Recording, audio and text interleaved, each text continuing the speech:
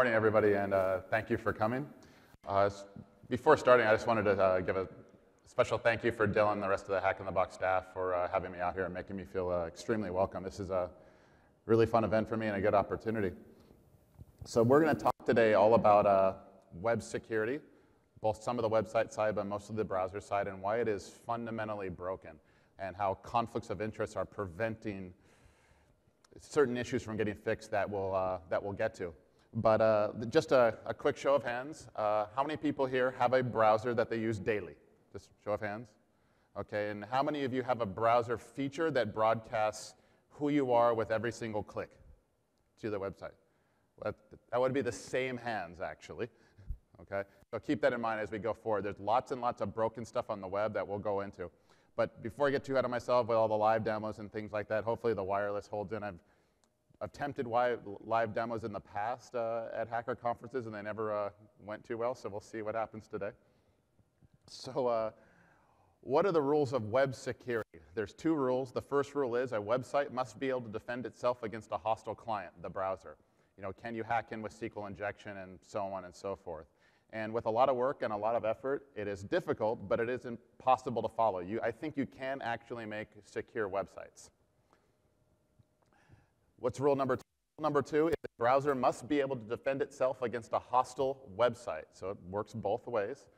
And I'm of the opinion right now, no matter really what you do, really, especially if you're an end user, this is, for all practical matters, impossible. Can't do it.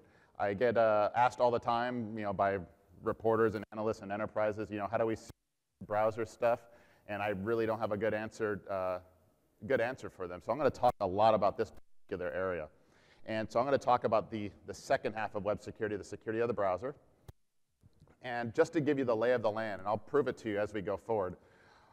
Right now, any website you visit, the website gets passive access to information about your operating system, your various system settings, your browser type, all the installed add-ons and plugins that you have, your geographic location, the websites you're currently logged into, and so on and so forth.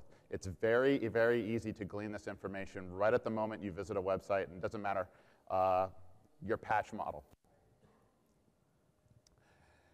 If you give that website just one more click, you give it access to your full name, where you live, places that you've been, the town you grew up in, went to school, your marital status, probably your online photos, and in some cases, your browser's autocomplete data and surfing history. Lots and lots of information. That's passive stuff, the stuff that trends on where the website owner is still probably doing things that are legal. The browser can then be made to do many, many other things. The website can force your browser to make self-incriminating web requests. It could force you to hack other websites or download malicious content. It could force your browser to hack the intranet websites of your enterprise or your home's internal router, and all sorts of nasty stuff. So the browser out there is a hacker's platform. It's a paradise in the browser. So let's divide this browser up into two types of attack techniques, types of goals, rather, because they sort of get lost in the shuffle. The first attack technique are the attacks that are designed to escape the browser walls, to escape the browser walls and infect the operating system below, the so-called drive-by downloads. And this is, whether it's Windows or Mac OS, it's all the same. And this is where you see on the board out there for the podium competition where the guys from Pinkie Pie play to exploit the browser and land on top. And over the last 5 years or so, there's been a lot of emphasis, a lot of new security features designed to prevent this scenario from happening. You have sandboxing, silent updates, increased software security in general, anti-phishing updates, and the list goes on. And these are all really cool because they're enabled by default. You get them for free, and the user doesn't have to do anything new. Then there's the other web attacks. There's the ones that go outside the browser walls. This is where I tend to play with attacks such as cross-site scripting, cross-site request forgery, clickjacking, and a billion other variants, where they're quite content to stay within the browser port and get the data that is in the cloud. From a bad guy's standpoint, if the data that you're after, the email addresses, the user's name, their bank account details, if it's all in the browser walls, I prefer to stay there. The security features that go after these attack techniques are secure cookies, the secure flag on cookies, HTTP only, X-frame options, strict transport security, X content type, and a whole bunch of other security-related headers. The problem with these is that they are opt-in by the website owner. For the user to benefit, the website must opt in. And most of the time, they don't opt in. So they don't really provide ways for the users to protect themselves, which is rule number 2. You must be able to defend yourself. These don't help with that. All the attack techniques I want to share with you today share one common theme. They actually leverage a very basic use case, how the web was designed from the very beginning. Let's say you have an image tag, just a basic image tag that points. You go to some website, whatever the website is, and you go image source equals some other website. Your browser will then make a web request to get this particular image. If else things work, you'll get an image on the screen. You can also detect if the image loads successfully or not with a little bit of JavaScript. You have onload and you have onError. If the image loaded successfully, the onload event handler will fire. In this case, the function successful will error. If the image, for whatever reason, was broken, the onError event handler will fire. The error function will execute. That's the technology. That's the feature that's baked in the RFC specs that we'll use to do login detection in the browser. And this is understood. There's all different ways to do login detection, so I'm going to show you just one quick way on how to do it with image tags. Let's say there's a website out there, some other website. Imagine it's like a file sharing portal or something like that, and it has an image on that website that is only viewable, only requestable if the browser or the user is logged in this scenario. So you go to some malicious website, and it points that image. It has a little bit of HTML code that points toward that image, and it does the onload, onError event handler trick. If the image returns successfully, meaning that you are logged in, the bad guy can know it. And if it's not logged in, the image will return or not return correctly, and you'll get the onError event handler will fire. Very, very easy. All you have to do is just find one resource on the target website, one little image that only responds if the user is logged in. There's 5 different ways that you can do this sort of trick with JavaScript, with cascading style sheets, with iframes, and so on and so forth. But it's a very simple trick. I'd like to actually show you that method and several with it live, actually. Let me bring up my screen here. So my browser here is logged into a few websites. So this is live, so hopefully it'll work. Right? This is my Facebook account, my Twitter account. I'm logged in. I'm logged into Yahoo. I'm not logged into Google, just to show difference. I'm logged into Amazon and also LinkedIn. Now, this page I'm on right here is just a web server on the local box here. It could be any website out there. I just called the hostname hacker. And I'm going to hit reload on this page to load the proof of concept, so you can see it load on the fly. So it's loading right now, and I should probably, oops.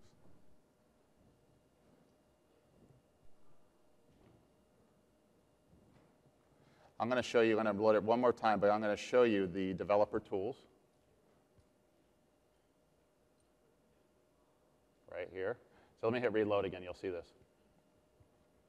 So my browser is being forced to make all kinds of cross-domain web requests, and depending on how the website responds, it tells the hacker website whether or not I'm logged in. So if we browse down here, you'll see my browser has been detected as logged into Yahoo, Twitter, Facebook, Amazon, and LinkedIn. This proof of concept code supports all these particular sites, 7 in all, and currently supports all modern browsers, all the major browsers, except one little caveat. Due to some technology limitations, I wasn't able to do a login detection on Internet Explorer 8 and 9 for Yahoo, but the rest works just fine. So it's really fast, really easy for any website to tell what other pages that you are logged into. And this is really, really useful for follow-on attacks. So we should remind ourselves that when you go to a website, they'll know what browser you're using, the technologies in use, and all sorts of things. So now we know, if you're the bad guy, you know what sites the user is logged into. But this user is still generally anonymous. So we want to know what that person's name is. And this is what I mentioned earlier before. We're going to do de-anonymization, figure out who the user is with one click. And we're going to use a an attack technique called clickjacking and a variation called follow jacking and like jacking. So there's many, many websites out there, particularly the social networks, that have these little third-party widgets. Facebook like buttons, right? You've probably seen them on third-party web pages. The little follow buttons for Twitter and +1, and everybody has one. There's probably like every major social network has one. So all that has to happen is you have to convince the user to click for more dancing cats, or whatever it is. And if they mistakenly click on one of these buttons here, that actually will send a request to the bad guy that they can detect who the user is. So the user is going to mistakenly click on one of these buttons that the bad guy sets up. Before we move there, I'd just like to give a quote there from quote that I really liked. A mashup is a self-inflicted cross-site scripting attack, which is effectively what we're doing here with these buttons. So let me set this up for you here. We're going to do it first very simply with, let's say, with Twitter.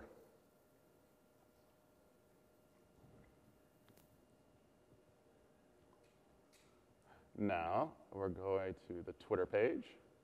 So my browser is obviously logged into Twitter.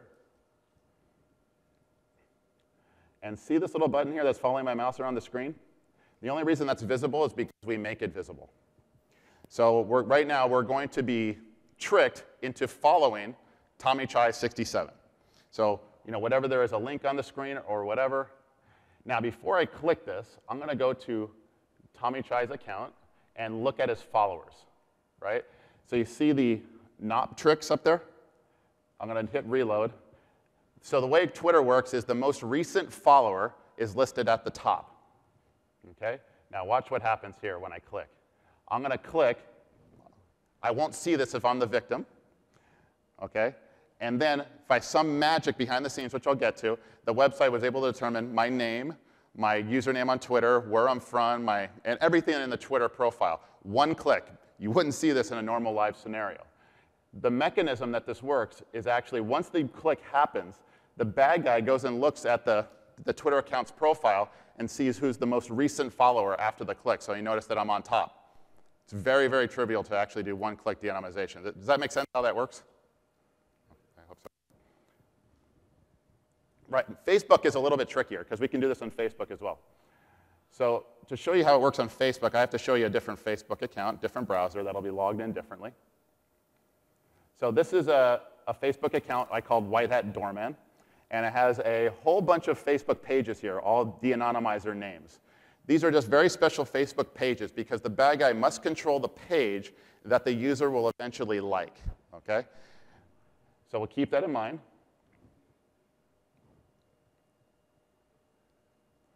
We'll go to the Facebook page, and we'll hit reload.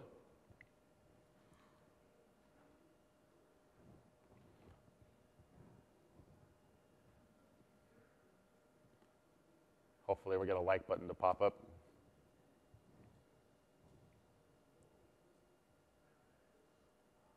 Doesn't want to pop up? That's just great. Oh, here we go. OK. So now, same as before, we got this little like button here that we're going to mistakenly click on if we're the user. Again, if we're the real victim, we wouldn't see this. Now, if you notice here, the de-anonymizer 9, that's a randomly selected page that the Facebook page that the bad guy controls. There's no like on it right now.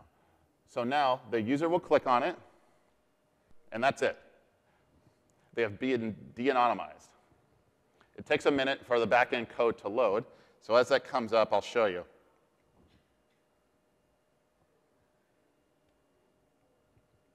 Back in here, what was it, de-anonymizer 9?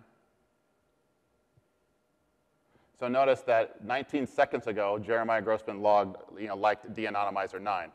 Bad guy can check this because they own the page. And since they know who liked the page, they can go view my public profile and extract all the information that they want with a single click.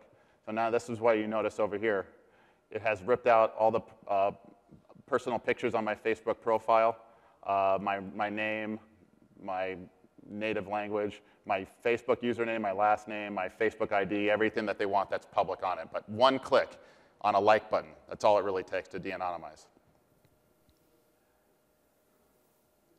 So, careful what you click on, right?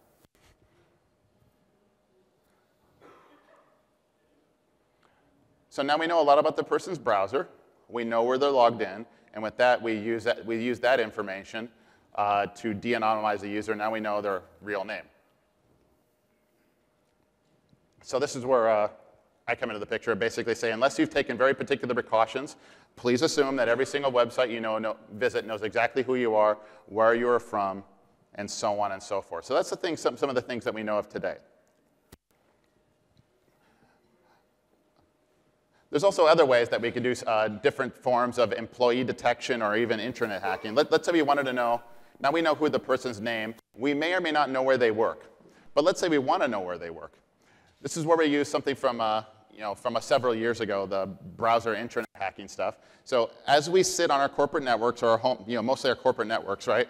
Your browser sits on the local DMZ, not really DMZ, just the local intranet. And your browser can connect to internal corporate resources that the bad guy isn't necessarily able to reach externally. So the user, you, goes out to visit a web page, you grab the JavaScript malware, and it executes here behind the firewall. And your browser can then connect to all these different places. So many corporations have internal HR portals, common names, bug tracking systems, that the bad guy can know about ahead of time. I have found them on Google, at Yahoo, and all sorts of things. So now when you come to my website, I give you an iframe. Iframe equals in some internal resource, some internal host name that only you can get to. If that page loads successfully, I pop an onload and know you're an employee of that particular company.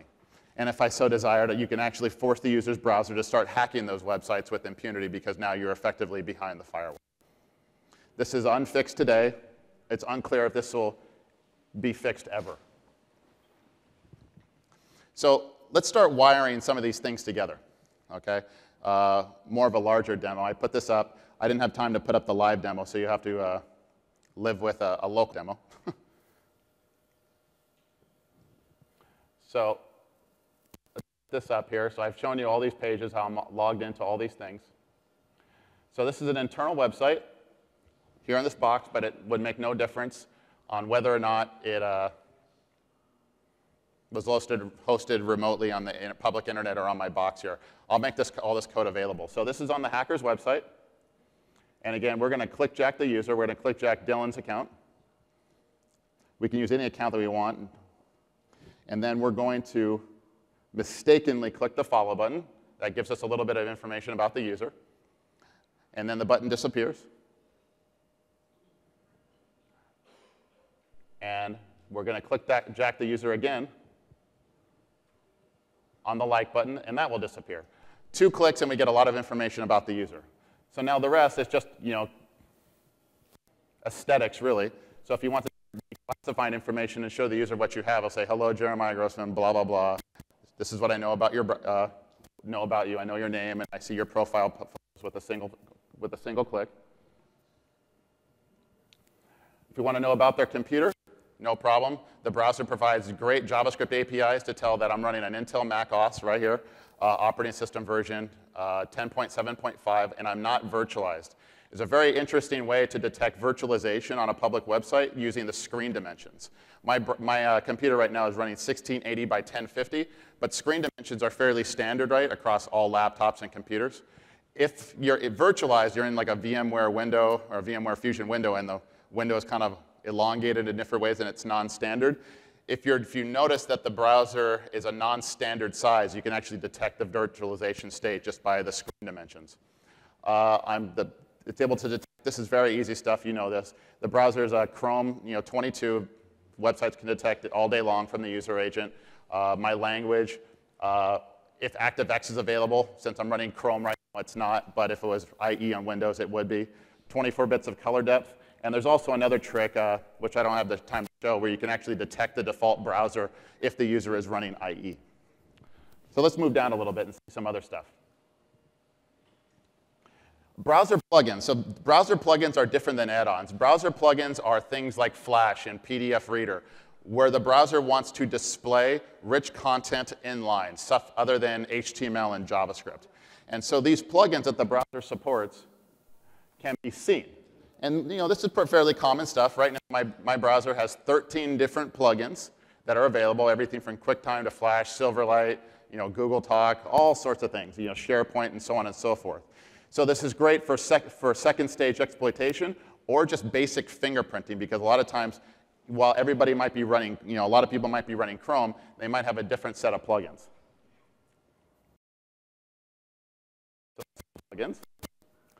Browser add-ons are different.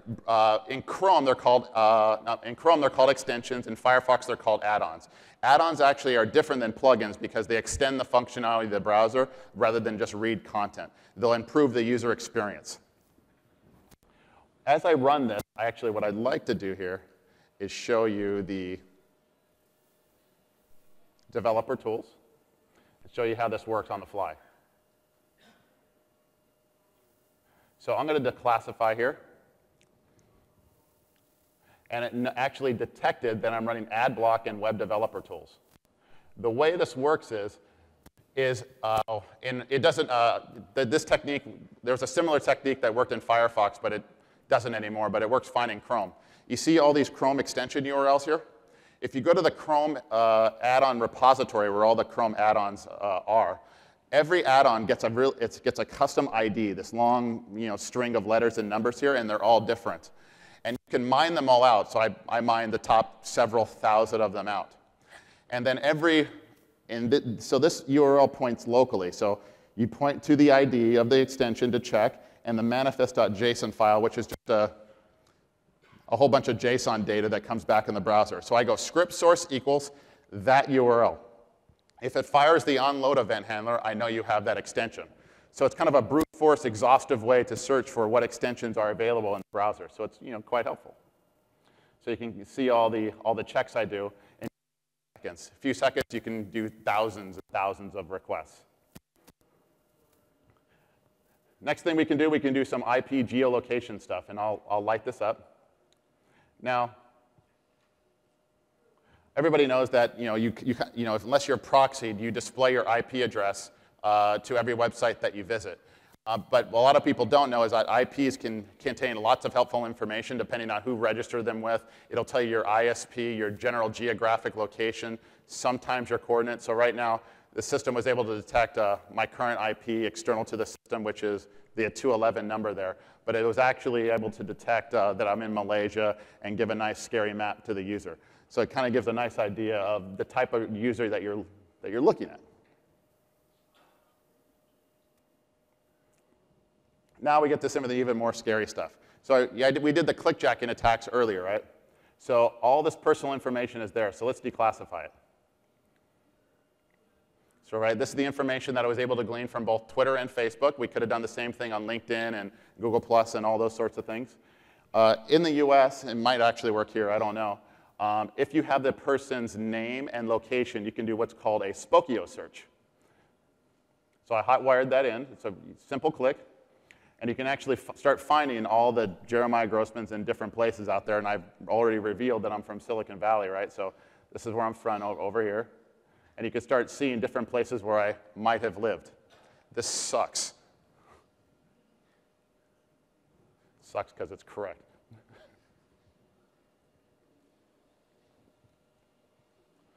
Then it's also able to get the photos and different things. Down here, we saw that. All the photos we saw.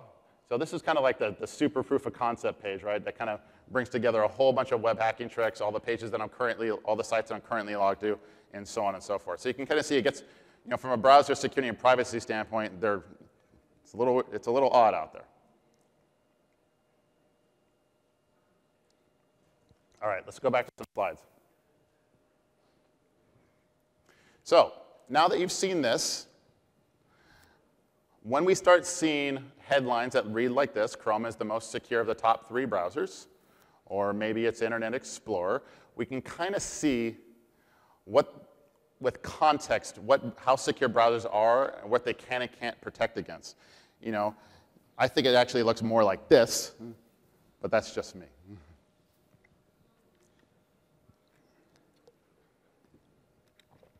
So I get asked all the time, what are the possible solutions out there for the users or what the browser vendors can do? So let's talk about that. Let's talk about some of the possible solutions to start taking care of some of these problems.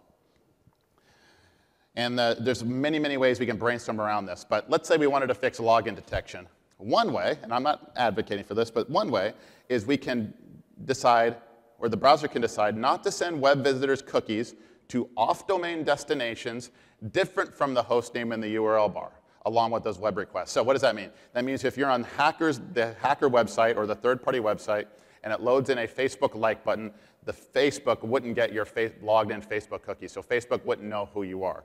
So there would be none of that cross-domain cookie stuff, no cross-domain authentication. So you could do that. The side effect is that it, quote unquote, breaks the web. Not sending cookies off domain would break websites using multiple host names to deliver authenticated content. It would break single click widgets like Twitter follow buttons and Facebook like buttons, because we really like those.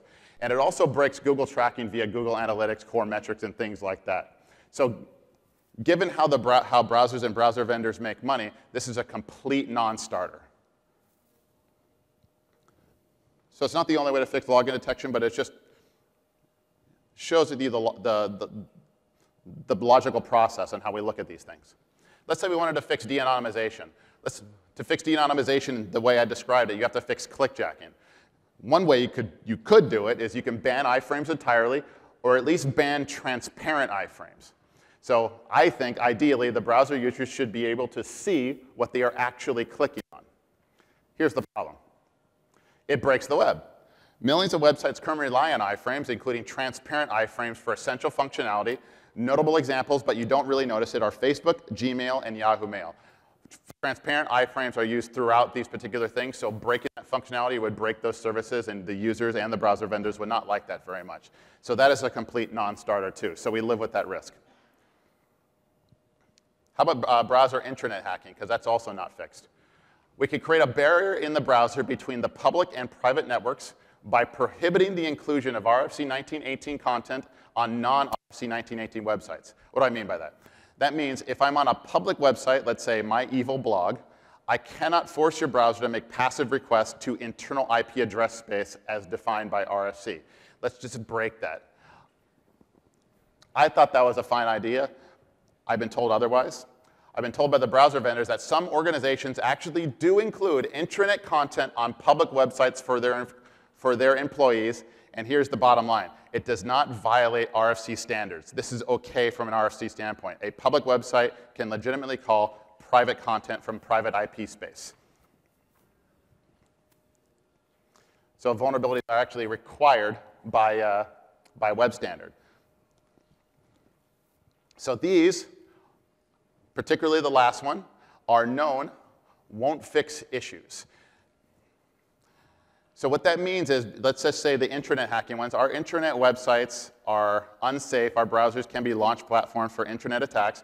And before, I wasn't too sure about this particular attack if it was a real threat. But in the last week leading up to Hack in the Box, we actually saw a variant of this attack deployed, I believe in Brazil, where a couple million intranet DSL routers were compromised using this particular attack. So it is a real and growing threat. But because there is some breakage in these particular fixes by making that barrier out there, because somebody has, imagine this, there's a company out there that you've never heard of, you don't know their name, you really don't know their use case, and you'll never go to their websites. Because the browser vendors need to support them, the rest of us our intranets have to be kept insecure. It's a really weird scenario. But to appreciate it, you must look at it from their perspective, okay? Their choice is simple. You can be less secure and more user adopted, or you can be secure and obscure. Because think about it. If they were to break that intranet functionality and it was even just 1% of the user base, all those business users would then just transfer to another browser and they'd lose 1% market share.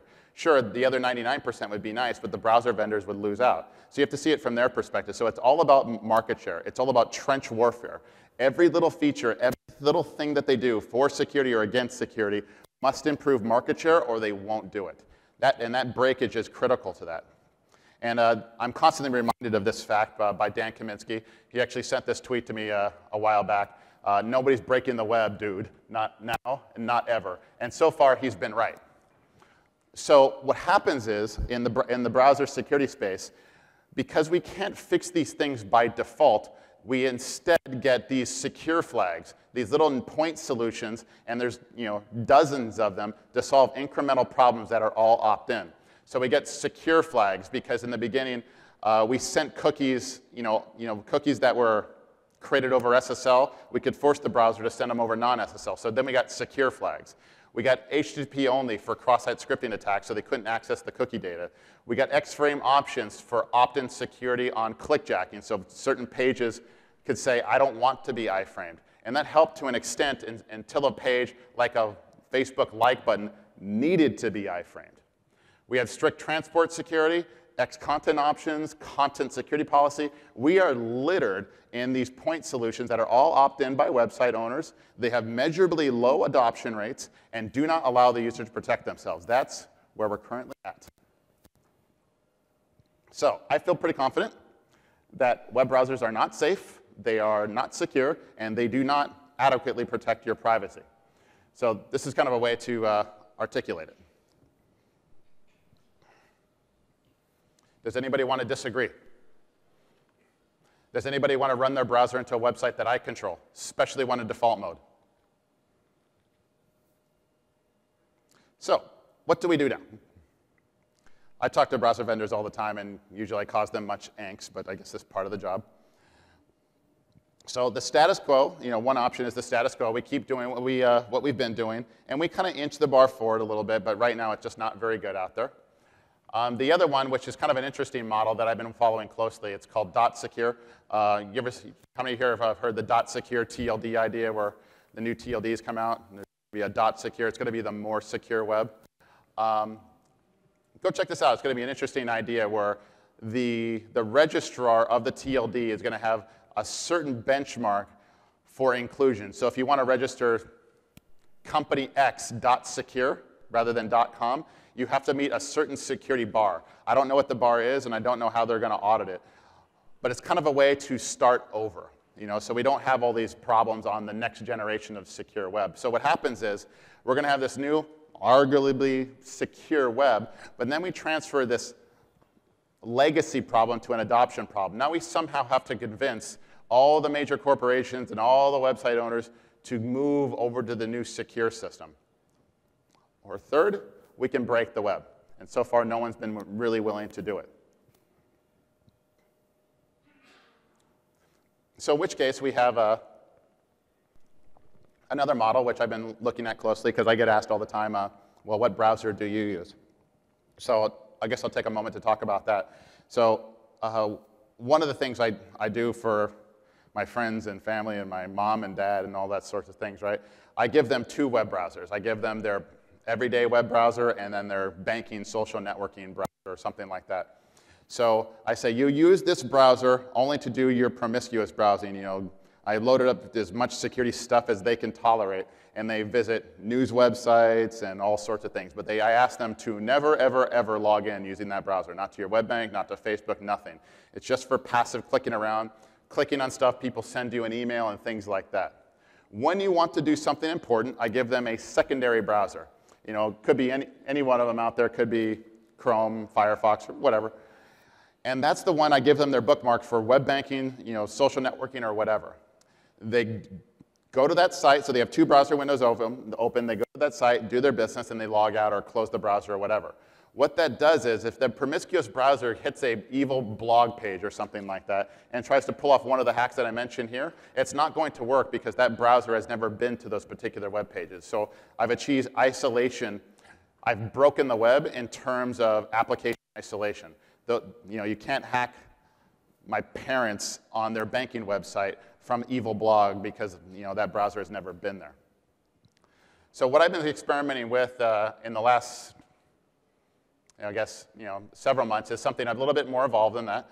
It's not something I can advocate for anybody else because it's really hard. So I take copies of, I download my own version of Chromium, and I modify all the code internally to break the web and do the things that I find that are important. I compile my own version. So when people ask what browser I use, I usually either lie and say Chrome or Firefox, or I say mine, and they kind of look at me weird.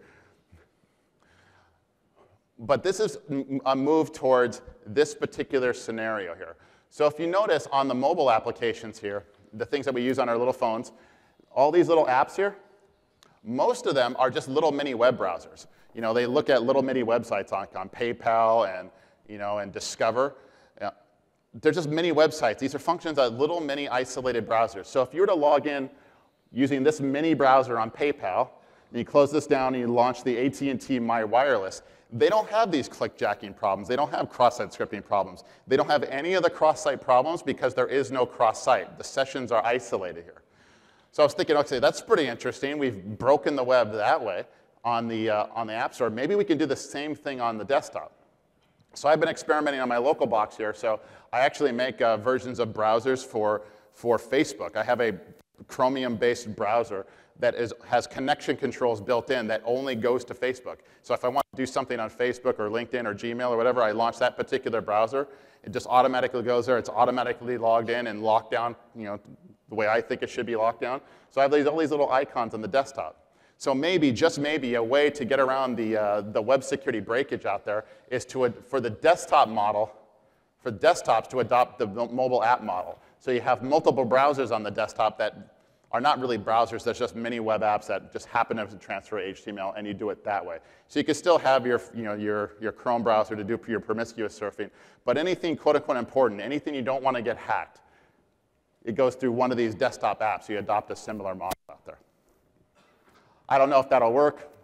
I'm not in the browser space. I don't make money when browsers are sold, but it's a way for me to achieve safety in my personal life. But I also give these versions of browsers to my friends and family to experiment with and to mess around with, and it seems to be working pretty good. So I am way early on time, and I probably sped through other areas faster than I should. Does anybody have any questions? Yes, sir.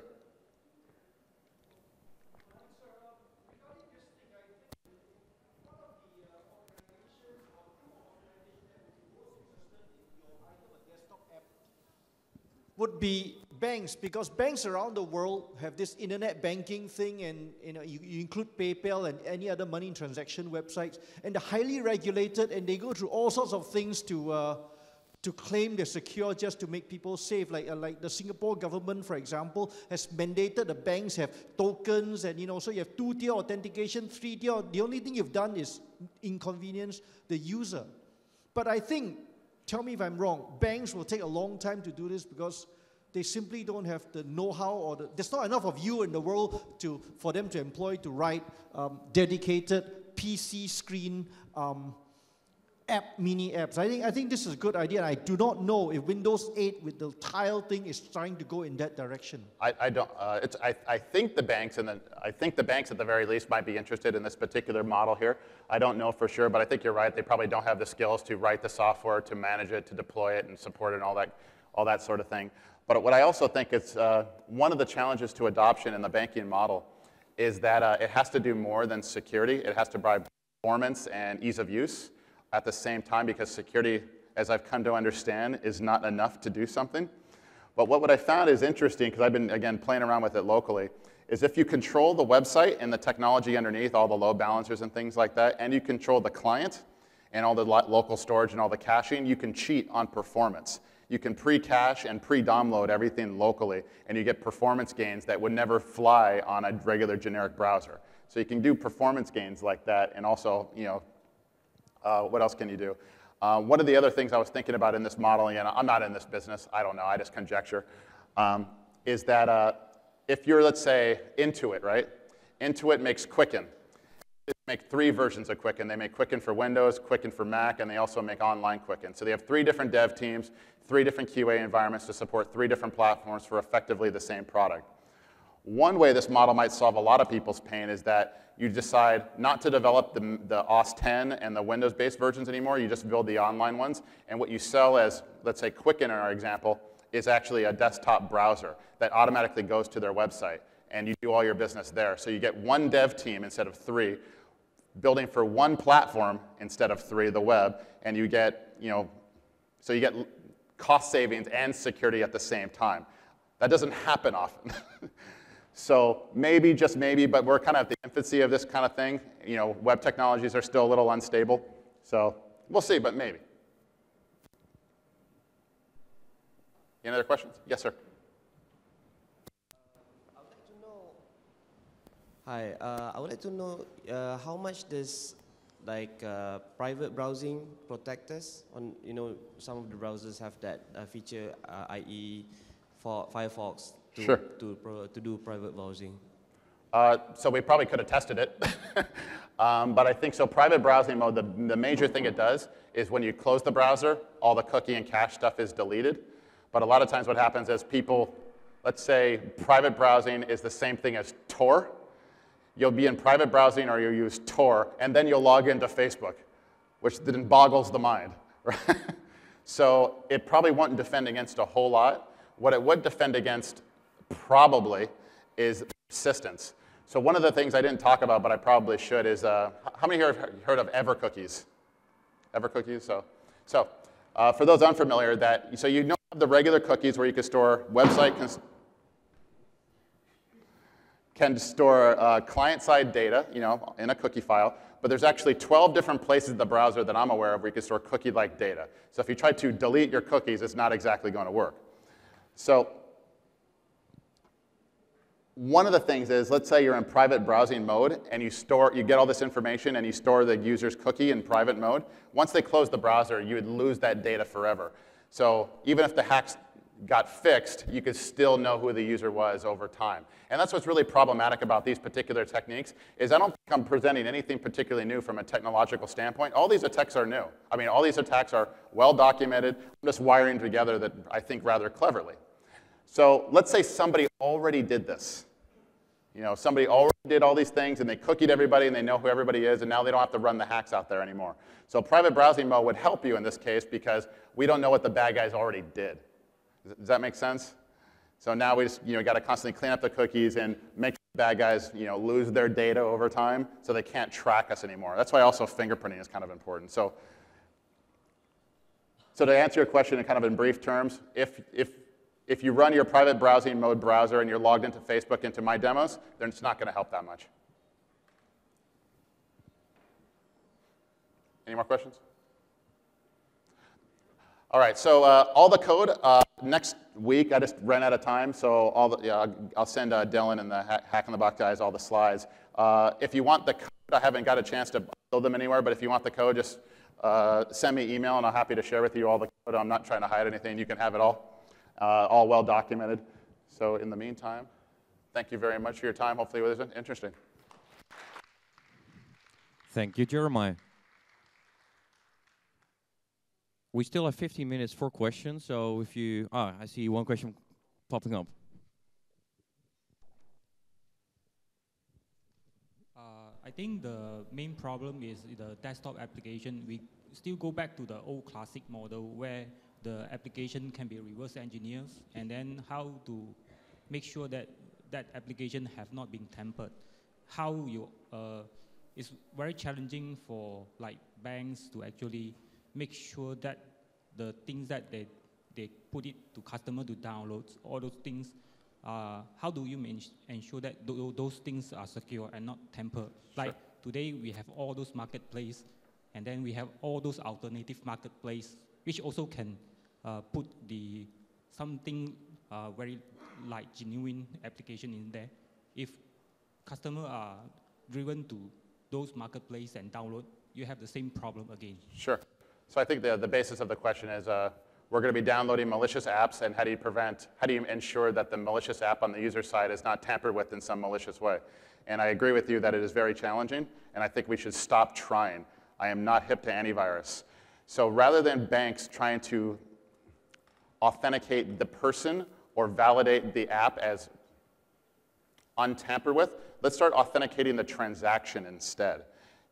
Is this user actually making a legitimate transaction? Should they be wiring $100,000 to Latvia, or whatever the case may be? Because it's not so much the user that matters, it's the transaction.